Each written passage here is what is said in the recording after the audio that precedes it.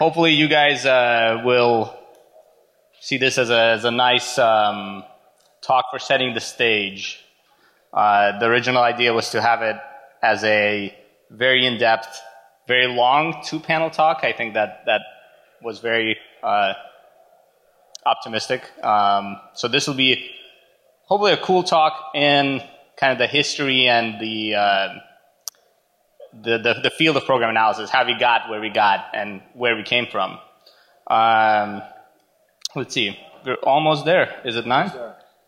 Can we have a countdown? You can get started. You start? All right. The stage is yours. The stage is mine. Psych, I'm not talking about program analysis. We're going to look at cats all day. But in all seriousness, when I saw that it was the 25th anniversary of DEFCON,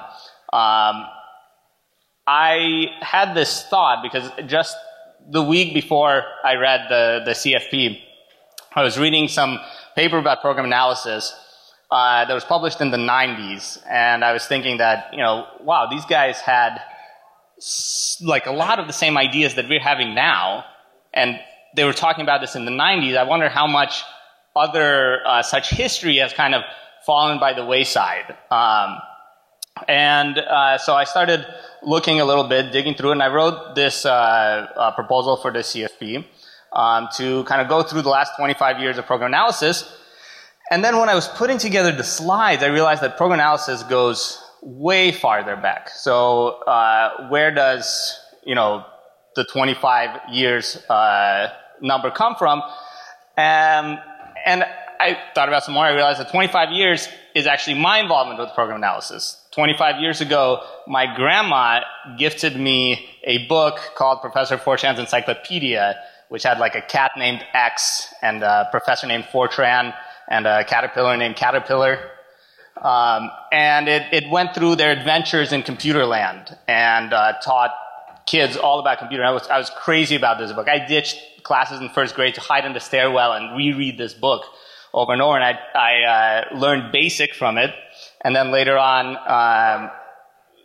moved on to C and so forth, and I realized very early on that if I, you know, make a standard program that asks me for my name, and my name is too long, my last name, by the way, is Shoshitaishvili, so I actually triggered bugs with this last name, then the program would crash. So then, you know, that turns out to be a buffer overflow and so forth. And then I started realizing that it's incredible to look at a computer program, try to understand how it really works. I mean, that's a whole different world in there, right? A world of ones and zeros and assembly instructions and logic gates, and somewhere along the line it becomes alive and it becomes behaving and starts behaving in ways that you don't quite understand ahead of time. And that's manual program analysis, understanding how this works. But then you can take that and make it automated. You can create programs that can understand programs. And it's like a whole level of craziness. That's like creating some sort of intelligence almost. And that's what fascinates me about program analysis. That's what's kept me going down the path I've been going for the last 25 years.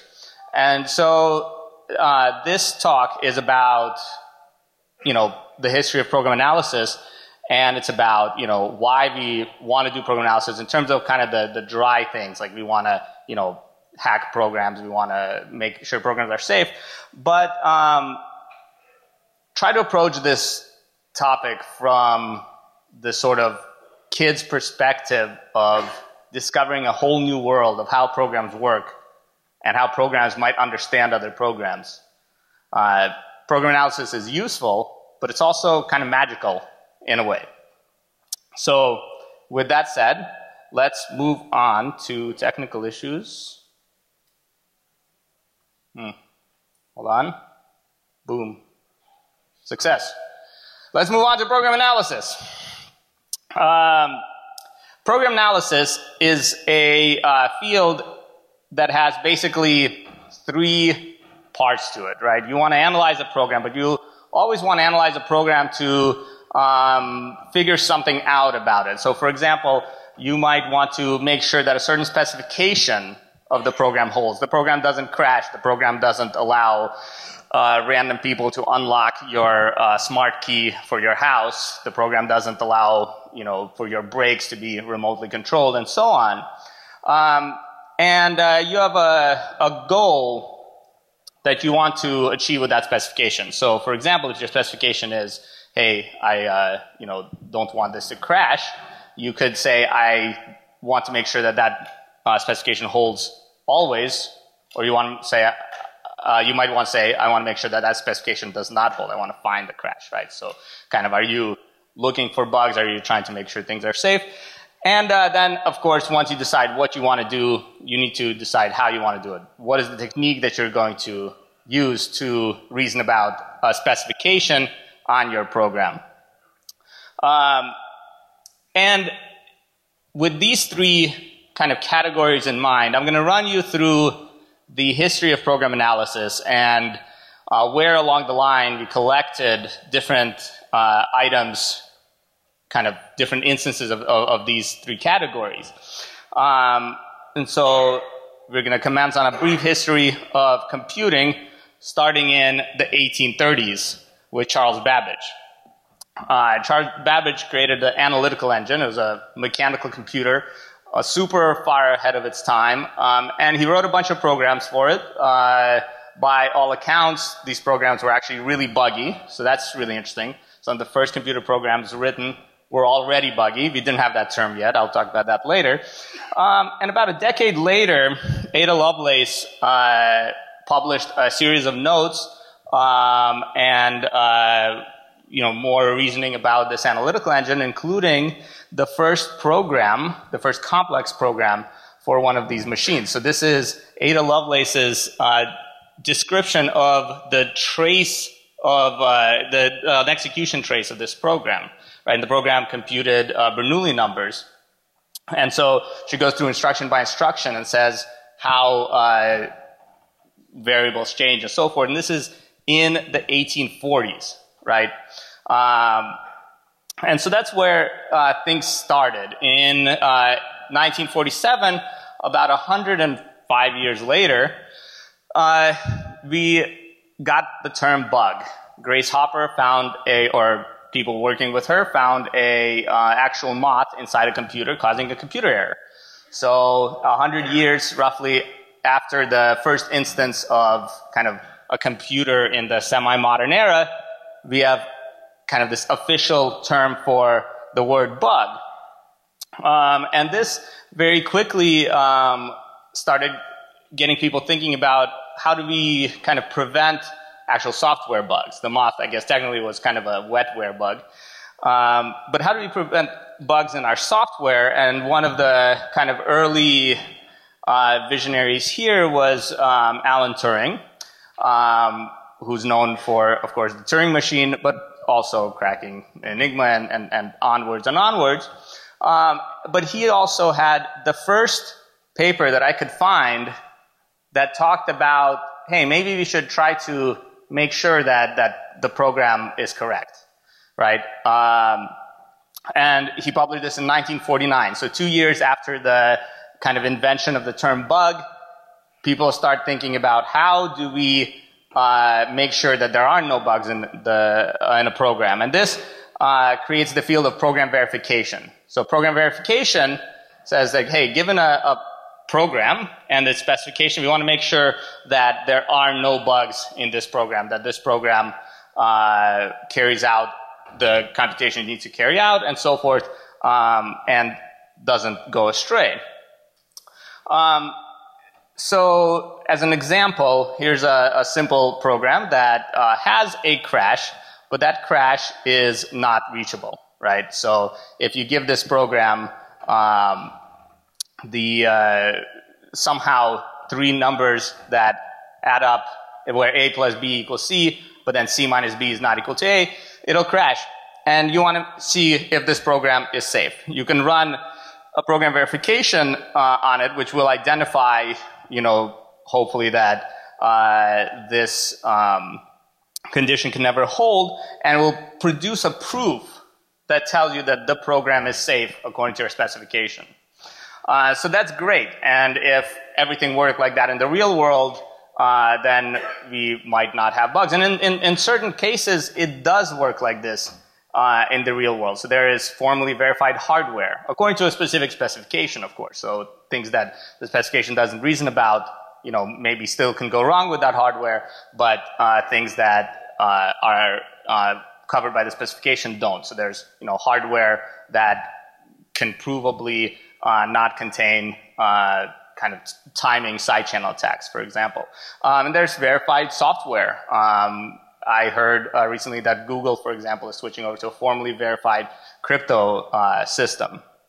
And so the problems, of course, come when the software kind of gets bigger and complexity starts getting introduced, and verification stops being able to reason about things very effectively. So, for example, here we have a different type of program, right? And this program also doesn't crash. That A cubed plus B cubed equals C cubed, that's Fermat's last theorem, right? That is not solvable. There's no solution. But it took humans hundreds of years to figure this out, and the computer, verification tools, unless they're special coded for this, will also be unable to handle it. So it will kind of see this condition. It'll say, okay, well, if this condition is true, then the program will crash. Can I prove that the condition is always false? And if it can't prove that the condition is always false, it has no choice but to alert that the program cannot be verified. So what happens then, right? So then you have to go in and you have to start looking at the program manually and finding bugs. And if anyone's used kind of commercially available static analysis tools, you're very well familiar with the false positive problem, right? You open up a binary or a piece of software and the tool pops up alerts all over the place. And some of those are actual bugs, but you spend a lot of time chasing down the alerts. So when we looked at, software, open source software, for example, we often see, a security check done twice, the same check. If A is not null, if A is not null. Why is that check there twice? Because for whatever reason, a program verification tool alerted that there could be a bug there, and the programmer figured out some hack to make it shut up. So program verification, while it's a very useful field, like I said, there is verified software and hardware out there, it's not kind of the final answer on its own. So we also at some point need to have kind of the flip side. So program verification can say that is safe, but after that it says, okay, I can't really reason about it. So the flip side is you have a technique that says that is not safe. I can prove it, but I can't really prove, if it is safe, but if it is not safe, I'll give you a counterexample. And the way this works is by, finding counterexamples through whatever technique. So in this case, with a slightly different condition, that is A squared plus B squared equals C squared, a technique might find A, B, and C of 3, 4, and 5 as a counterexample that will reproduce a crash. And so this is, there are many techniques that we'll mention later that can be used to do program testing, but one of the very early ones, the first instance of program testing of this style that I found was in the 1950s, which is about 4 decades before I thought that this kind of idea was created. Programmers in the 1950s would program in punch cards, and to test their code, it was common practice to dig punch cards out of the trash and feed them as input to your program. This is unexpected input, just random stuff, and of course, fed random stuff, your program shouldn't crash. So this is kind of an early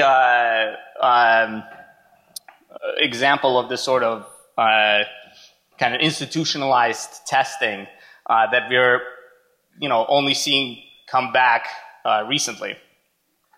And so there's early developments, verification, testing, the creation of those two ideas, and then the idea of what you might check for. So trash decks checked for crashes. Turing reasoned about ensuring logical properties. But this was all done manually. So this is kind of our first set of tools in our tool bag, and they're manual tools. We have to dig them out. Okay, let's get our trash cards. This one got eaten by something, and put in the ones that won't jam your machine and try them. But none of this was automated, and so as computers became more and more ubiquitous, the need for automation started showing itself. So again, we come on a mention of Grace Hopper here, because she not only found the first bug, but she also invented the compiler. So Grace Hopper in 1952 published a paper saying, hey, what if we wrote in kind of higher level languages and it got squished down to computer code?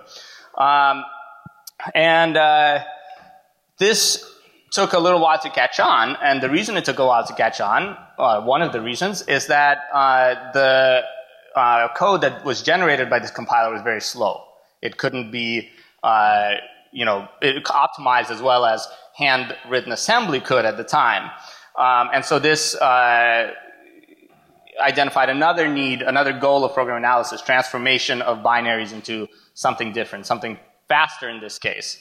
And in the modern era, you can transform binaries, for example, or transform programs to ensure that they're safe. You can transfer programs to meet any sort of specification and run on a different set of hardware. And so now we needed to optimize code because people write slow code when they're writing source for whatever reason. Another thing happened. People started realizing that we have all of these architectures with all of this data flowing around in them. And if you're not very, very, very careful, some data could be read from or written to a different location than intended, and the memory could be corrupted. So I just played 2 days of a CTF full of these errors, of course, memory corruption bugs. This was first described in 1968. In 1968, there was a paper saying, hey, we noticed that if the kernel, they called it a monitor at the time, blindly trusts everything that the user space sends it, bad things can start to happen. And so this paper introduced that concept. It's also the paper that, one of the early works in memory protection and virtual memory and so forth, which is pretty interesting that immediately they realized this was a problem. And a little while later, there was, Ken Thompson's Reflecting on Trusting Trust, where he reasoned that you could build in a backdoor into a compiler that could build in backdoors into sensitive code. And so suddenly we have 2 more things that we need to worry about in terms of specifications, or even more, but including memory safety, information disclosure, and authentication, right? So now you might want to verify that a program doesn't have a backdoor. Or you might verify that a program will not leak your sensitive private information. That one is very relevant today with all of our phones having all of our information and very little control over it.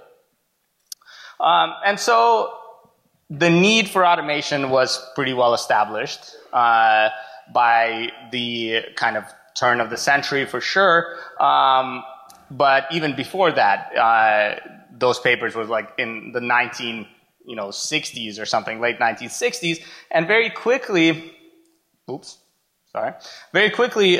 started to meet this need. The research community started pumping out automated approaches, and so I'm going to introduce a couple of these automated approaches. Before I do so, I want to make you guys experts in program analysis so that we can reason about what's going on here. So we'll talk about a couple of prerequisites, right? So let's say you have a program. So on the top right, there's like a little Python program already That's already a vulnerable program, by the way. And so you have this program, and you want to analyze it. So you have to reason about a program in a slightly different way as a computer than as a human. So, for example, a program is viewed by a computer as a set of basic blocks. A basic block is a piece of code that is executed altogether before passing on control flow somewhere else. So in our case, we'll pretend that input is part of this basic block. So this x equals input is a single basic block, and then it might branch depending on the input, right? So if you put in 42, it'll do one thing. If you put in something else, it'll do another. And so this is the end of the basic block, and then the result of that if statement is two other basic blocks, the true case and the false case. And each of these has a constraint that has to be met, right? In order to go down one path, you have to put in 42. In order to go down another, you have to put in not 42. And so these are called constraints. If you then look at all of the basic blocks of a program, this is called the control flow graph, because that's, these are basic blocks and control flows between them. And if you look at a path down this graph, now in this case the graph is nice and simple, but in reality it could have loops. A path might hit the same node multiple times and so on. And then you look at the constraints all along this path. These are the path predicates that uniquely identified this path. So if you collect all of these constraints and you say that x is not 42, but x is 1337, that input will, any input that matches those constraints will take the same path through the program. So these are kind of the prerequisites of our program analysis techniques. So now we'll go through three of them. Actually, for time reasons, we'll go through two of them and mention a third. But we'll start with symbolic execution. And symbolic execution got a lot of hype recently, especially with stuff like the Cyber-Grand Challenge and so on, as a way for machines to reason about program code. And you think that this is something new, but it turns out that it's not. It's quite old, actually. So 40 years ago, a little bit more, the first symbolic execution paper that I could find was proposed. And there were several, actually, right in 1 year, basically. So this idea had some prerequisites that were met, and then it exploded. And so the symbolic execution engines were developed that could then symbolically execute Fortran code. Now we have symbolic execution engines that you can download off GitHub that can execute binaries, Java, Android, whatever you want. This is kind of a fairly powerful way of reasoning about programs. And let's run through an introduction of it with a slightly more complicated example than what we learned about program analysis with. Hold on. So here's a program that has several bugs, right? One is it definitely has one bug, and that is if you enter a username of service and a command code of 7, it'll crash, right? You can imagine that instead of this crash, it does some system relevant stuff, so it could be a backdoor instead of memory corruption, but basically we have a program with a bug and we would like to find this bug. So let's see how we might approach this problem with symbolic execution, right? So first let's look at the control flow graph of this program, starting from the beginning. Again, the control flow graph is made up of basic blocks and the control flow transitions between them. So we start at this input. If the input is service, it branches. If the username is service, it branches into one side of the equation of the program where it checks for the command code being 7. And if it is, it crashes. If not, it prints unknown command and then exits. On the other side of the branch, it asks for a passcode. If the passcode is invalid, it prints invalid passcode. Otherwise, it calls the authentication function. Then it prints exit and exit. So this is our control flow graph. And how would we use symbolic execution to try to find that crash, to try to find the ability to reach this crash. So we would start executing the program in an emulator. And in this emulator, instead of ones and zeros, we are working on X, Y, and other symbols, right? So, for example, username is a symbol in this emulator. So when we pull in an input, it'll produce an unconstrained variable called username. And we don't know what username is. Username can be anything because, you know, that is how we implement our emulator. And as we check for values of username, we create what are called constraints, right? So these are the exact constraints of that the basic block checks when it pushes execution forward. And we collect two constraints in this case. On the one side, username equals service. On the other side, it does not equal service. These are constraints, and we continue executing both sides of this statement with symbolic execution. But then we hit something that is very bad for symbolic execution. We hit, for example, string processing functions. So a string processing function like A2I might check a given byte, see if it is a number. If it is a number, it'll do one thing. If it's not, it'll do another, right? Or if it's a certain number, it might do one. If it's not a certain number, it'll do another. So it'll keep branching the symbolic emulator at every, I'm sorry? Oh, awesome. It'll keep branching the symbolic emulator at every if statement, at every check on this number, until we get into a situation where there are just too many checks, right? So it'll try to check for a command code of, you know, 10 bytes with arbitrary values of 9 bytes and so on. And there's an exponential path explosion here.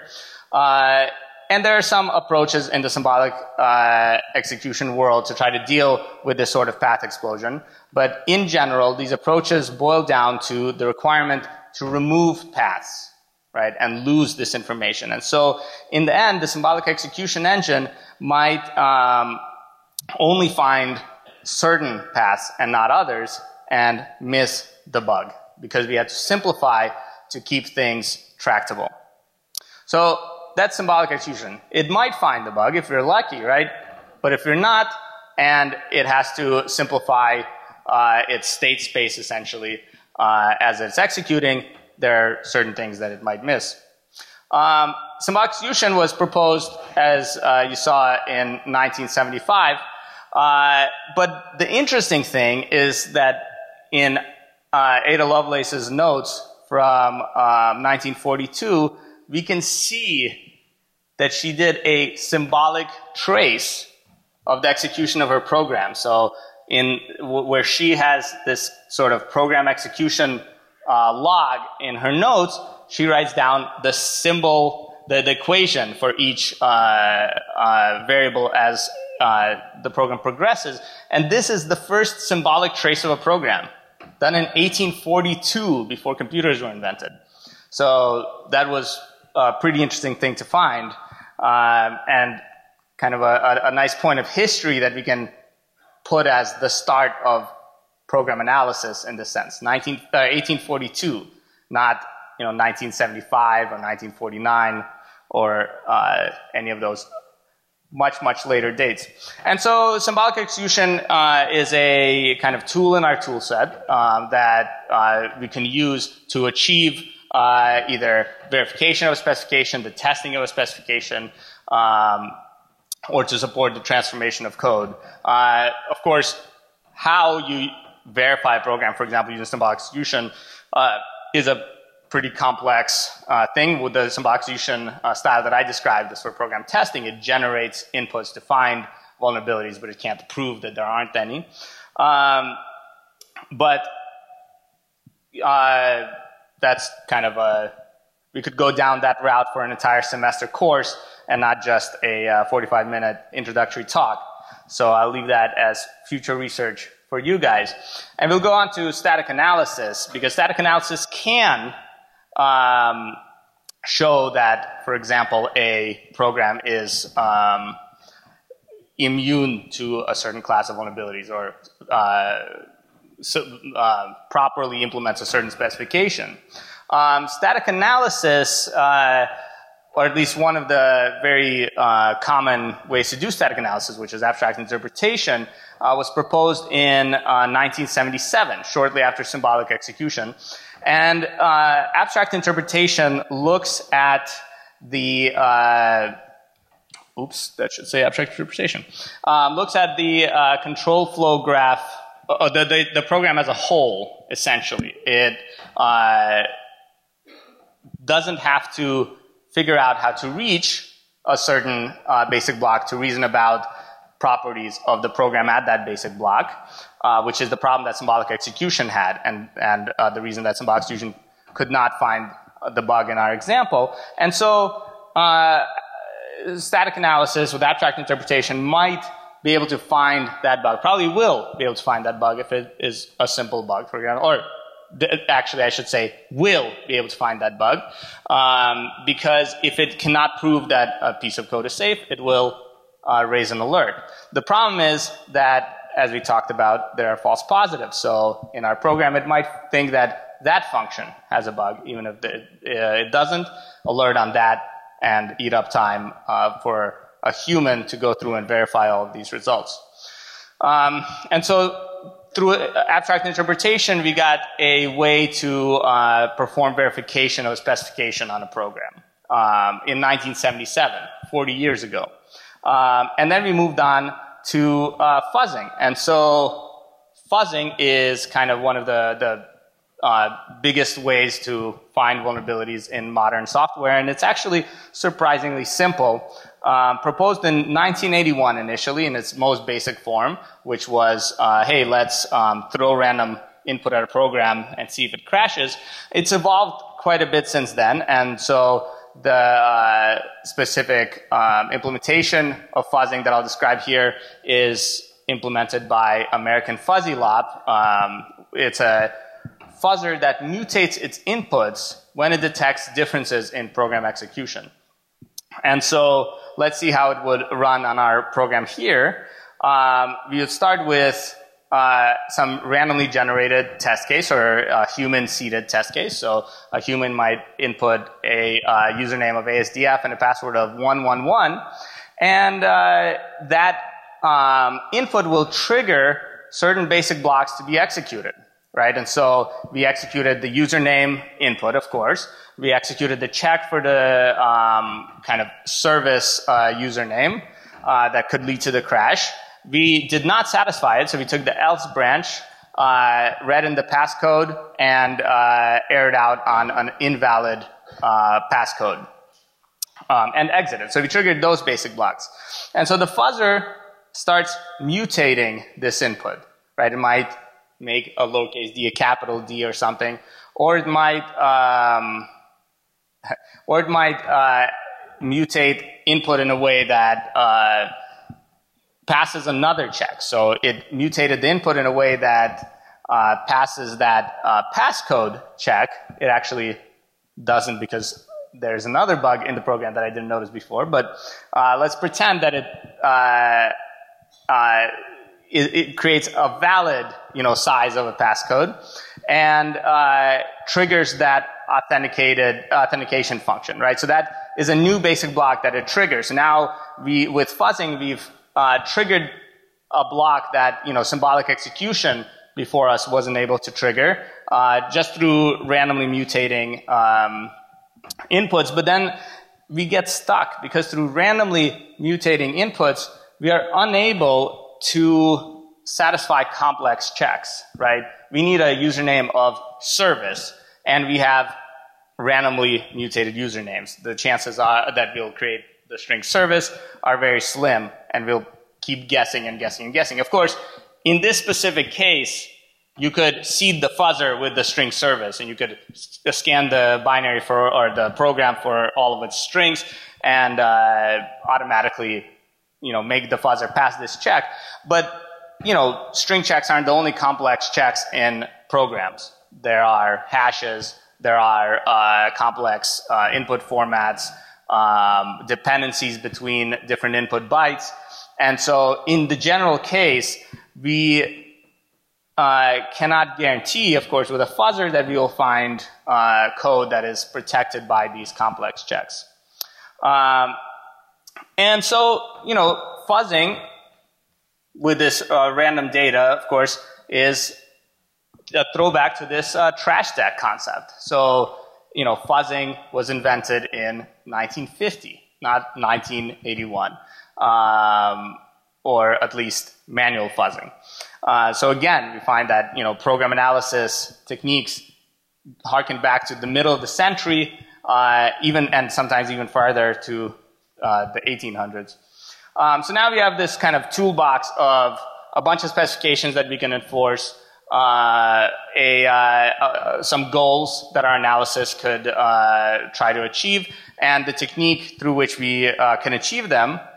And next, we should evaluate them, understand how these different goals or how these different techniques help us achieve program analysis goals. And as a scientist, you know, if you start thinking up an approach and you have a cool idea and you have a new program analysis technique, you want to evaluate it. So you want to take programs and specifications, feed them into your technique, and see how well it does. This is my clip art slide, by the way. So hopefully my clip art game is on point. So you run your analysis, you get your results, and you're happy, right? Well, there are a number of problems with this. One is that the analysis is more complex than you might think, because any program analysis has to deal with the environment of the program it's analyzing.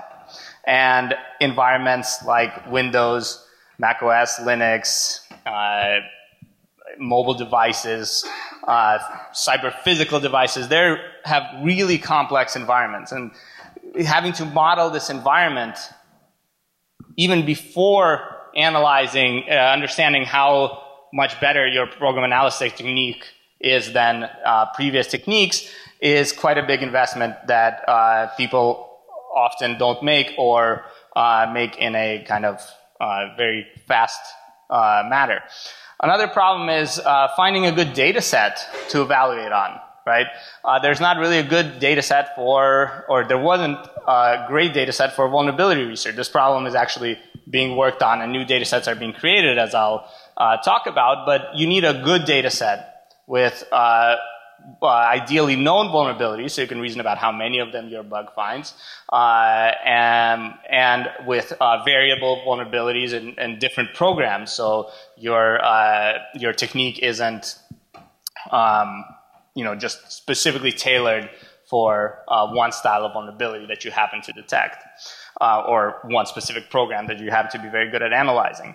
Another problem is these specifications, right? Specifications in the real world are very complex, whereas specifications that you might want to use for your analysis tool initially in the early stages of development need to be fairly simple and ideally pre-provided. I mean, if you're looking at the analyzing something like Chrome, and your specification is that Chrome should not leak user data to someone that should not get this user data, that's impossibly broad and impossible to enforce.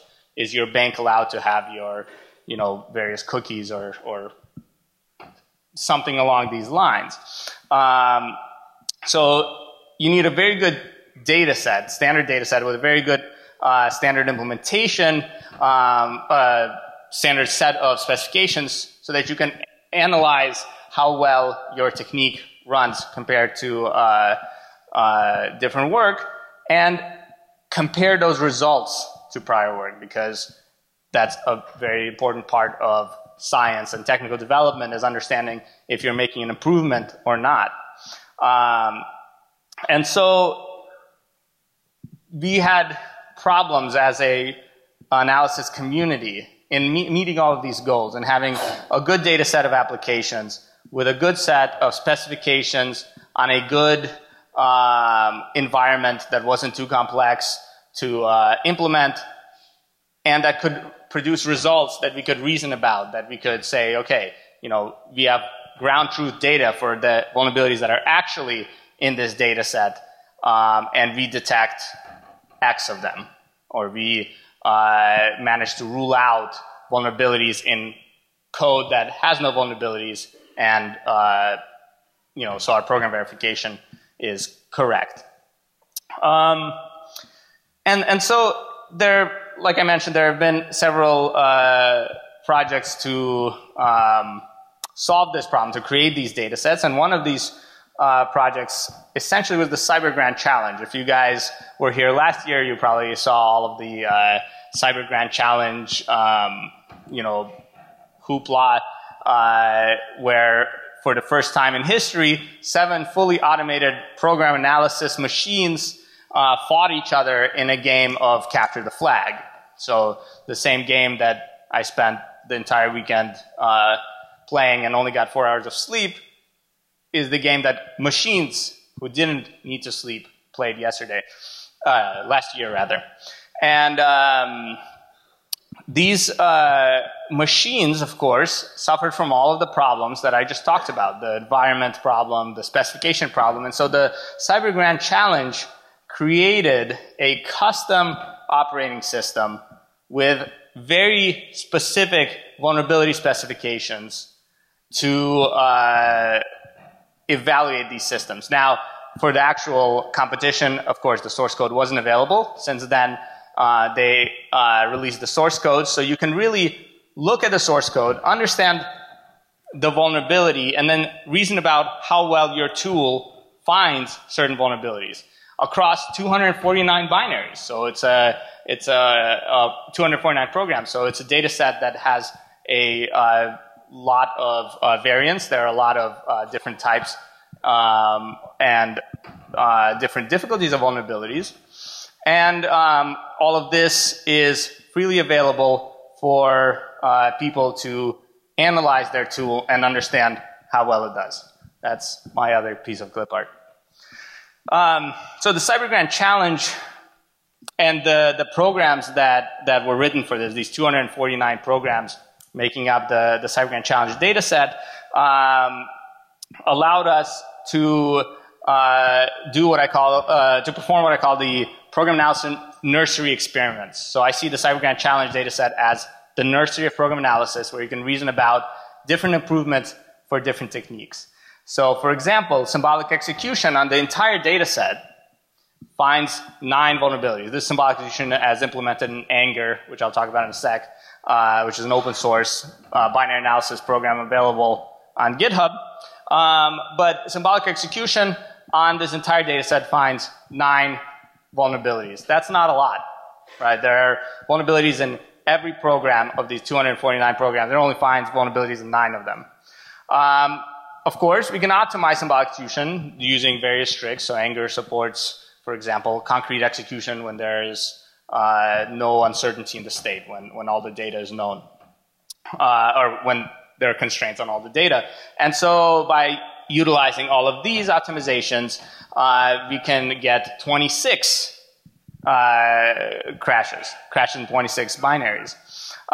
Utilizing static analysis, so combining symbolic execution with variant testing, which is a technique created by Carnegie Mellon University that utilizes parts of abstract interpretation to help with symbolic execution, we can push that up to 31. So I should say here that this is our implementation of variant testing, and it might be suboptimal. So their variant testing might be considerably better. But that all pales in comparison with fuzzing, this seemingly simple technique of throwing random data and seeing what happens, finds 106 crashing binaries in the data set. So this gives us an idea of where program analysis is, and this is a good showcase for the simplicity of evaluating all of these different analyses on this data set and reasoning about the results, because now we can look at them in terms of summation numbers, but there's also some subtleties there. They find bugs different types of bugs in different binaries. So we can look into that and make inferences and try to create new approaches. So for example, we looked at the difference in the types of bugs that symbolic execution found and that fuzzing found. And we realized that they have very different coverage. So the types of the basic blocks that fuzzing can trigger are very different from the basic blocks that symbolic execution can trigger. And sometimes one finds a crash, sometimes another finds a crash, sometimes neither of them find a crash. In fact, very frequently. And so we decided to combine them in a very straightforward but careful way. And the idea is as follows. We begin by fuzzing the binary. This is nice and fast and achieves decent code coverage, but as we discussed, eventually gets stuck on complex checks. And then we use symbolic execution to find the constraint that can get through that check, but possibly suffer from other limitations of symbolic execution and not find the actual bug. And then we synchronize that back into the fuzzer. We synchronize the knowledge of how to bypass the complex check back into the fuzzer, and it continues to mutate that input until it finds the bug. And we do this iteratively, back and forth between the fuzzer and symbolic execution. So by implementing symbolic assistance for the fuzzer in this way, we achieve on this entire data set 118 crashes. And an interesting thing is here is that we have this 118 crashes in the data set, but if you take the union of all of the different techniques, all the different techniques have crashed something like this from memory, 150 to 160 binaries. So there's a lot of uniqueness between the different techniques used here. Driller, the applicability of it varies by program, whether or not there are complex checks. We can run through a quick run here. So this is a control flow graph of an example program, and Driller starts in the top left corner there. And it first starts by fuzzing a portion of the program before it gets stuck in a complex check. And this is the basic block coverage on the right in this graph here. You can see it just kind of flat lines, right? So then if we run the symbolic execution engine to help the fuzzer reach extra code paths, it allows us to find just a little tiny bit more basic blocks in the execute some more basic blocks in that control flow graph of the program. And if we keep invoking the symbolic execution engine to help the fuzzer get unstuck every time that the coverage flatlines like that, we eventually drill into the program deep enough to find the bug. And so that's how Driller works. There's still a lot to do. So there's this whole red area that however many programs, about 100 programs that we have never exploited before, that we have never crashed before using any automated techniques, which represent missing tools, basically, that humanity has yet to develop, or at least we have yet to develop. And so if this all sounds interesting to you, I encourage you to join in. There are several ways that you can participate in program analysis research. One is you can contribute to open source frameworks. So we run one of these frameworks in our research lab. It's called Anger.